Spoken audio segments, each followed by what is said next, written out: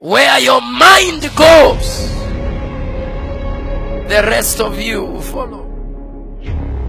Shabri Akanda. So if your mind came here and you have followed your mind, oh Karabahusha, your mind is about to go into levels, and the entire being is about to follow. Your thought world is real. So if we can change your thinking, we change your world. Glory to Jesus. And the physical world is a real world. This is a manifestation realm.